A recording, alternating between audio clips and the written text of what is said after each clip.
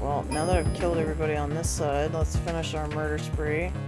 So, what I'm supposed to be doing is pursuing number 9 as fast as I can in order to retrieve the child. But instead I decided to go on a little hunting trip because that's just how it works. Oh, do you ever, like, you eat a meal and then it gets digested with such gusto and such high efficiency that you get, like, hunger pains almost because it, like, the fact that you ate a meal and it got digested made you more hungry, and now you're like, shit, I need to eat, like, another dinner. And then you're like, but I don't want to. These interesting sort of tummy spasms that are saying, like, I would stop spasming if you put food in me. And I'm like, I just fed you. And they're like, yeah, and we just friggin' pushed it all out to the, you know, the next stage. You know, give us some more. And I'm like, no. Oh, you know what, though? I did go to the grocery store today. 85 bucks for what I walked out with. Now, admittedly, I was a little bougie, and I bought some of those pre-made salads they have in the deli. But, like, those containers, we're talking, like, I think no more than 4 cups of salad. Like, $20. Like, come on, guys. Okay, these guys are being a problem. I paralyze you! Oh, there was another one. And I did have to get some Nizoral, which, if you don't know about Nizoral and you have either dandruff or, like me, you get, like, stress rash on your head. Like, what's it called? Sebaceous, I want to say. Dermatitis? Of the scalp, I want to say? It's cradle cap, essentially, but for adults. I get it when I'm all stressed out and my scalp gets all fucked up.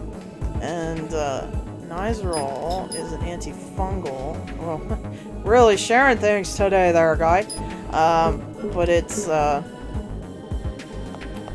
I think the inflammation and the itching has something to do with, like, because I get all stressed out, like, the fungi that live up there, because it just does, okay? Like, this is just real. That just is how it is. It doesn't mean I did anything wrong.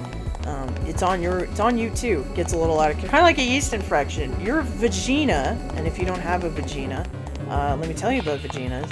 The yeast is hanging out down there. The candida, whatever. It's not a problem unless it gets too much. Oh, these guys. Unless it gets too imbalanced, and then you have a problem.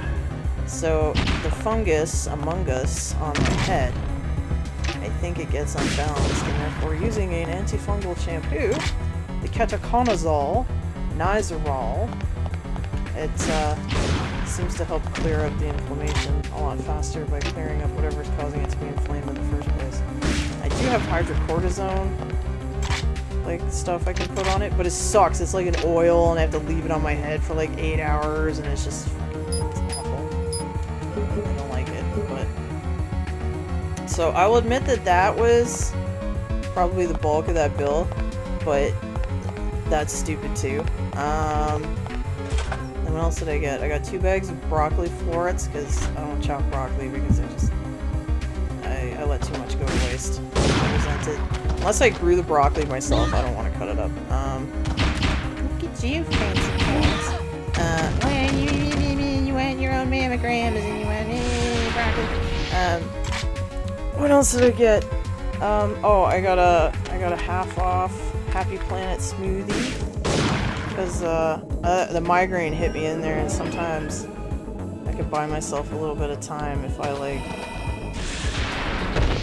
sometimes it's just because I'm hungry, and because I was coming from Mass, I hadn't eaten yet.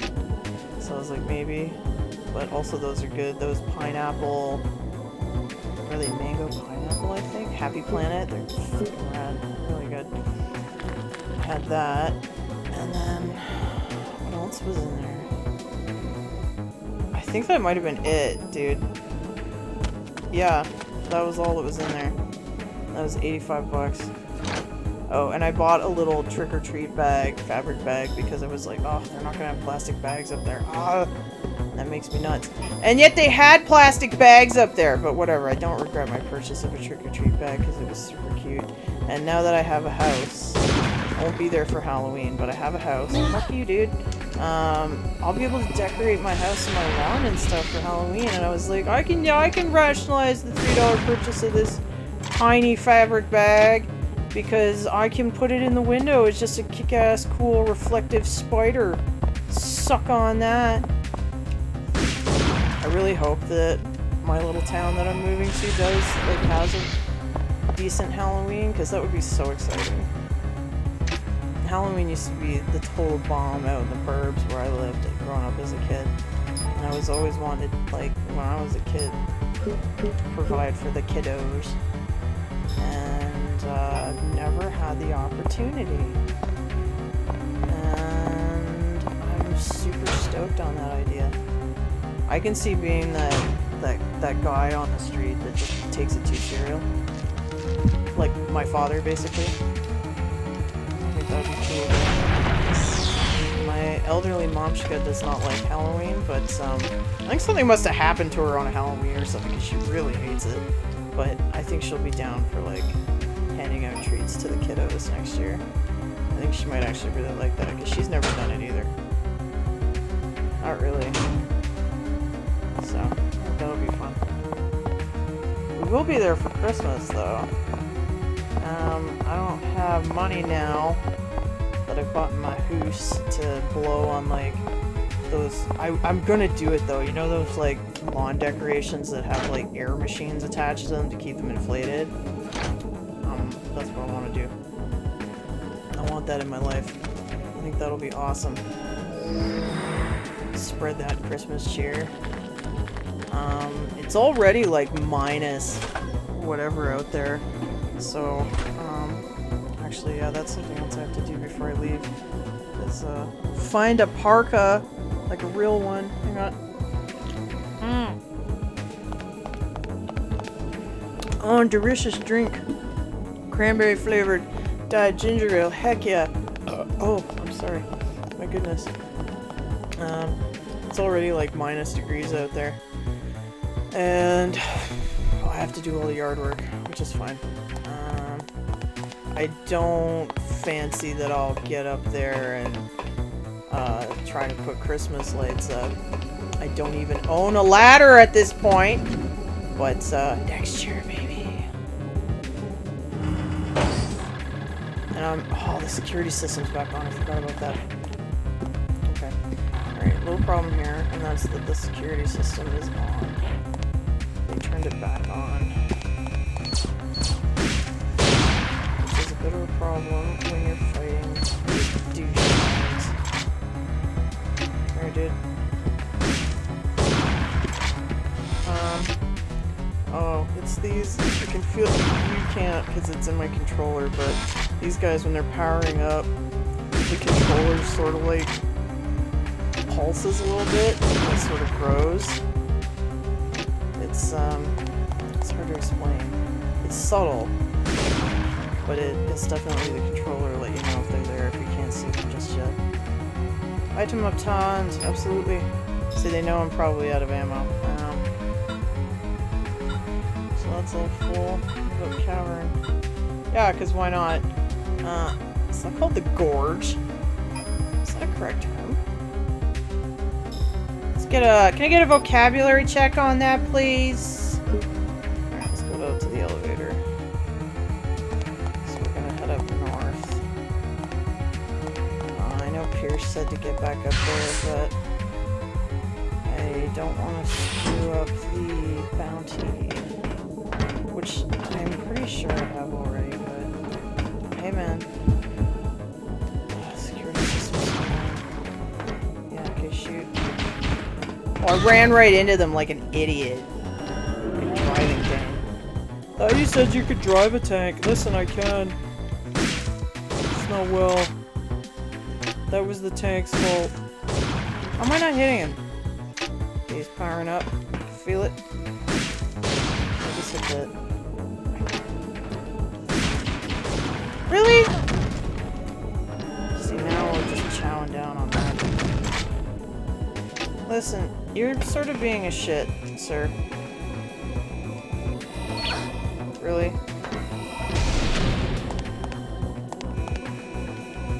if anything, these are more annoying, not because they do a ton of damage, but because they hog your auto aim.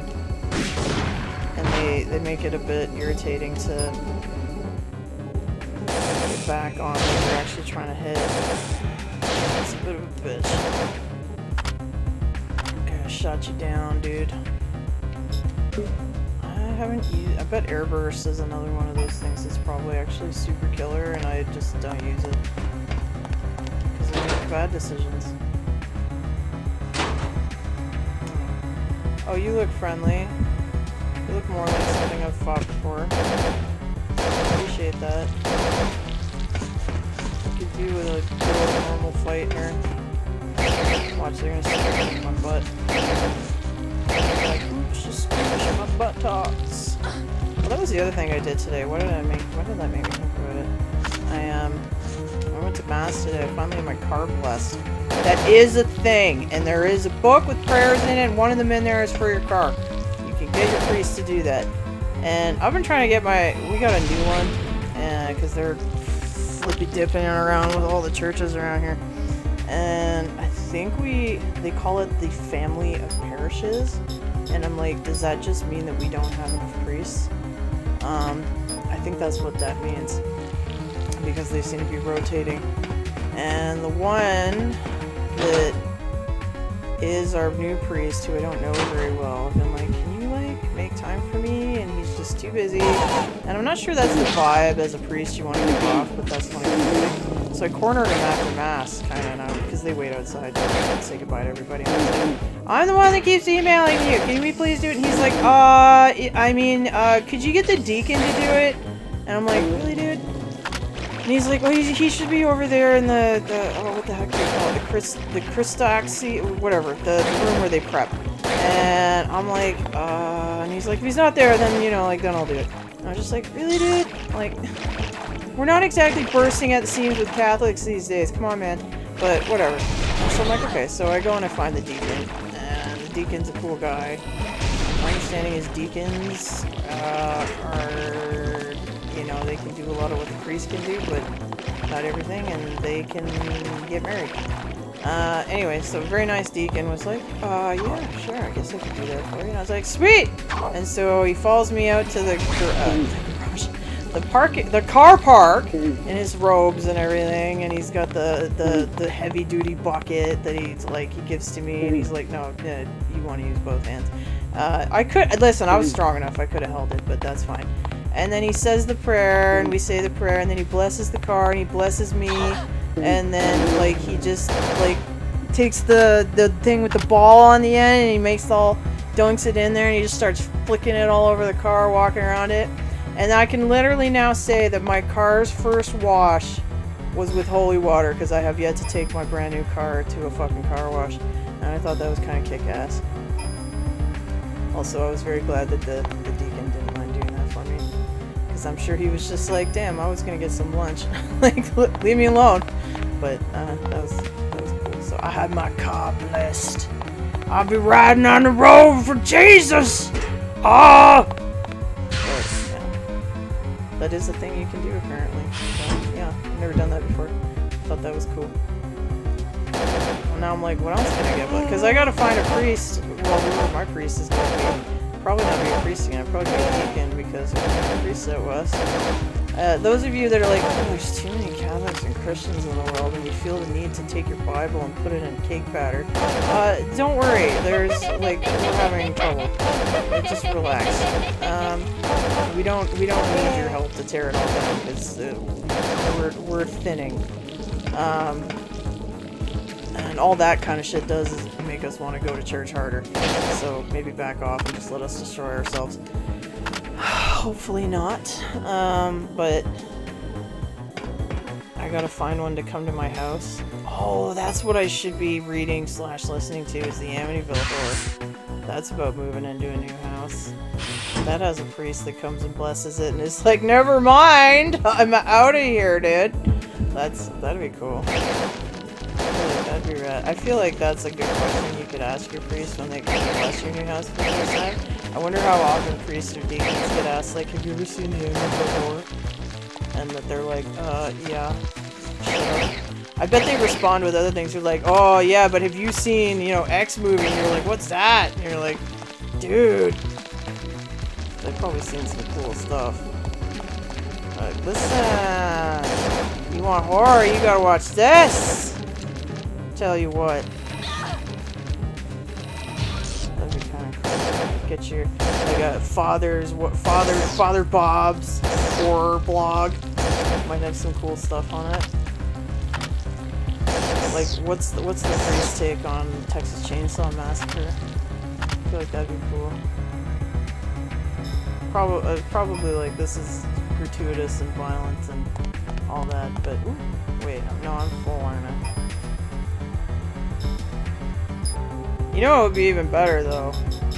Oh, this thing, Confusion and Berserker, whale songs, like Sister whatever's, Sister Bertha's horror blog. Imagine what the nuns would get up to.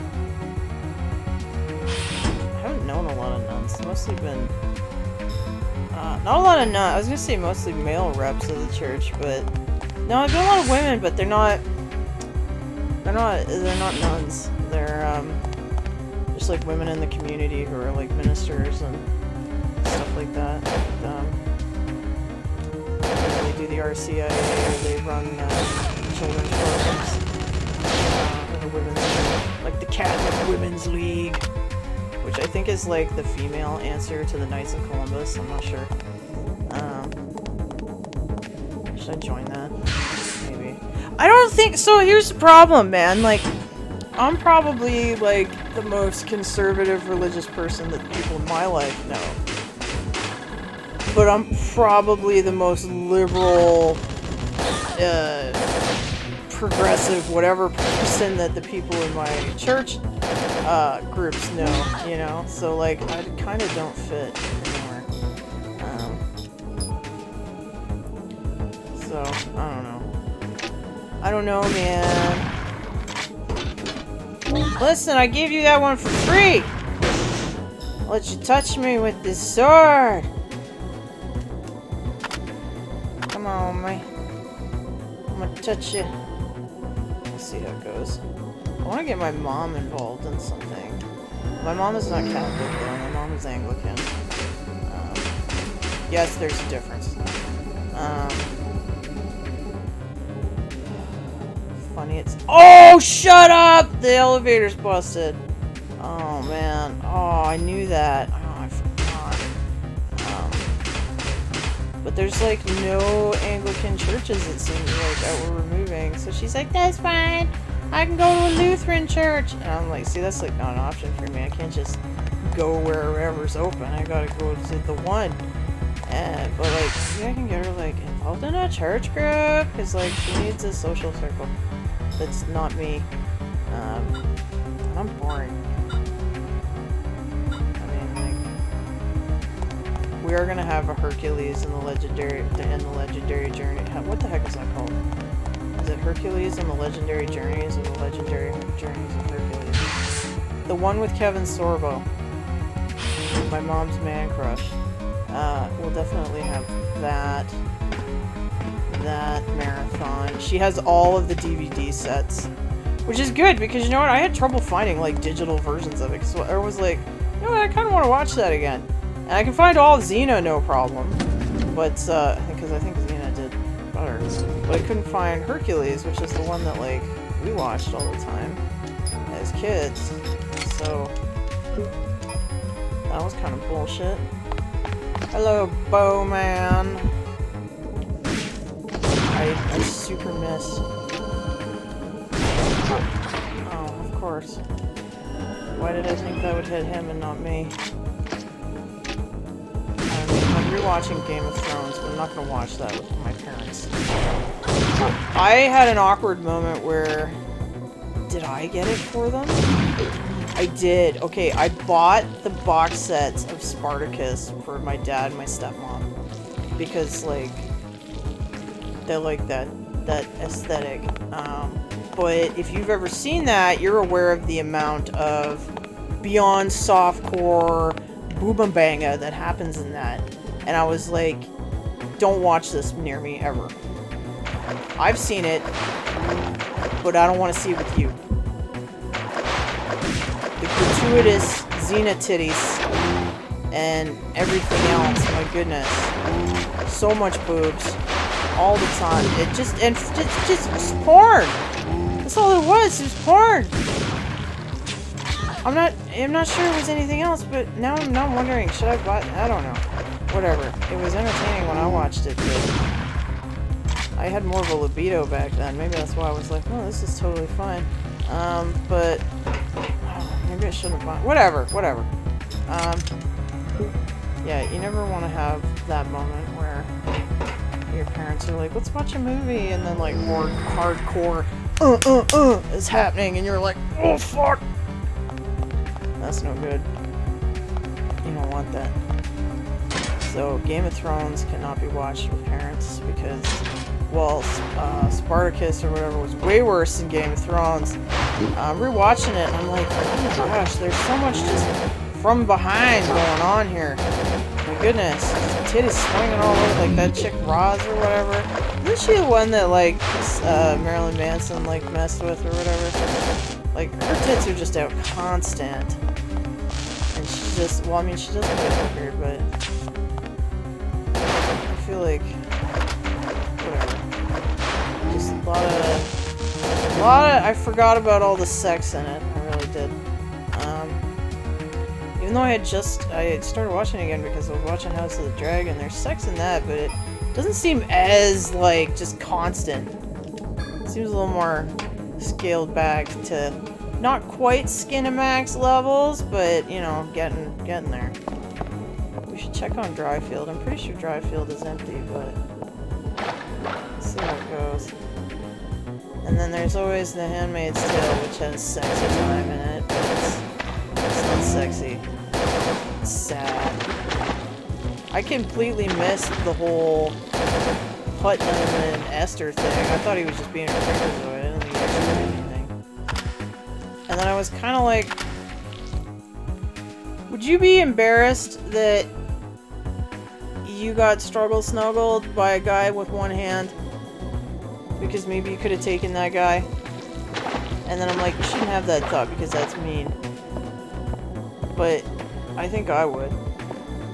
But I mean, I got struggle snuggled via the drugs, the struggle snuggle shake, and I was taller than that guy. And oh, here, I wonder how many I missed. I was embarrassed about that because I was like, I should have been able to kick his ass. Sedated it out of my mind or not. That's bullshit. Should better. I'm projecting! Hey guys, how many times has it repopped here and I just haven't realized? I'm not saying you should feel that way or anything like that, I'm just saying that's a me thing. Wow! Oh my gosh, this never ends! Alright, well, let's get to it.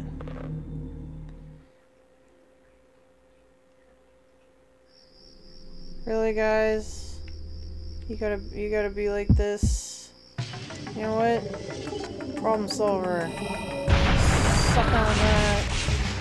Oh, shit, they were ready for me. They were like, look at it, she's gonna do the problem solver and then we'll pop up and we'll stress. It almost worked. Keep back. Come on. Oh, they're so dumb.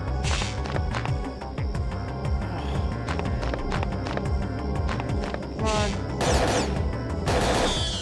I'll kill you. Okay, so has this whole place been popped? This, like, has it gone through multiple pop cycles, for lack of a real term? And I've just missed them all? Or has this just been populated and I just haven't been back to depopulate it with my weapons? Because that's always possible. Anybody in here? No. Well, let's go see Mr. D, see what he's thinking. I like that every, like, you know, like after leaving LA or whatever, all the areas are interconnected and you can get back to them. I think that's kind of fun. Remember, these are the brain suckers. We learned about these in the Ark. That's what you have to look forward to if you don't explode your own head for the benefit of your other weird neotenized. Oh, we're mixing it up, huh? Killed you. I learned all about you. I know your weaknesses now.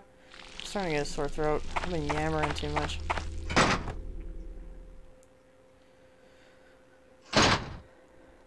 Hey, man.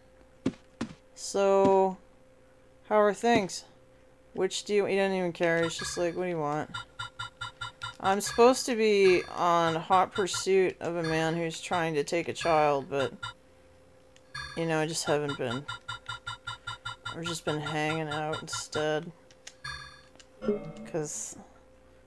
that's my way. I will watch myself. You know what? Fuck it. Let's save. What? He took that little girl. Oh, it's Rupert. Remember Rupert, who we only hung out with for like 5 minutes? That monkey man from the tower. Coward. Taking a small child hostage, eh? He used poison on my arm, too, the scum. Did he? Wait. He mentioned a helicopter, right? There's gotta be an entrance besides the mine. Something they'd use for loading cargo. Like a parking lot? Go there. You got it, bud. 83. Oh. We ain't making no change. We might be able to overtake this one. Apobiosis. It's, yeah. Leafedrana. Okay, don't forget to actually save, Dane.